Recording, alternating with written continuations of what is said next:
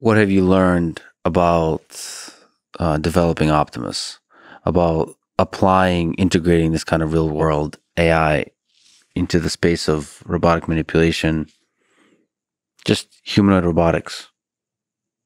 What are some interesting, tiny or big things you've understood?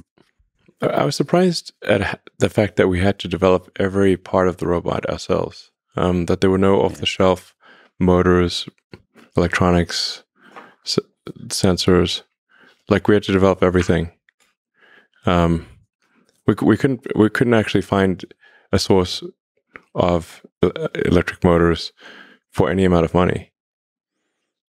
So it's not even just the efficient, inexpensive. It's like anything. There's not a no. So the actuators, everything has to be designed from scratch. We tried hard to find anything that was, because you think of how many electric motors are made in the world. Mm-hmm. There's like tens of thousands, hundreds of thousands of electric motor designs. None of them were suitable for a humanoid robot. Literally none. So we had to develop our own, design it specifically for what a humanoid robot needs. How hard was it to design something that can be mass manufactured, could be relatively inexpensive?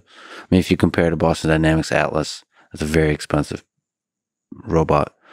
It is designed to be manufactured in the same way they would make a car. And I think ultimately we can make Optimus for less than the cost of a car. It should be, because if you look at the mass of the robot, it's much smaller. And the car has many actuators in it. The car has more actuators than the robot. But there's the actuators are kind of interesting on a humanoid robot with fingers. So Optimus has really nice hands and fingers, you know. Yeah. And they could do some interesting manipulation. Soft touch robotics. I mean, one of the tests goals I have is can it pick up a needle and a thread the needle just by looking? How far away are we from that? Just by looking.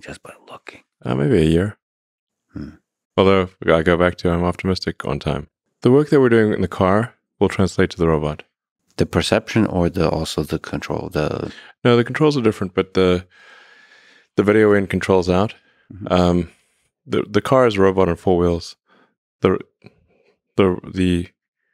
Optimus is a robot with hands and legs. So you can just they're very similar. So the entire machinery of the learning process, end to end, is you just have a different set of controls. Optimus will figure out how to do things by watching videos.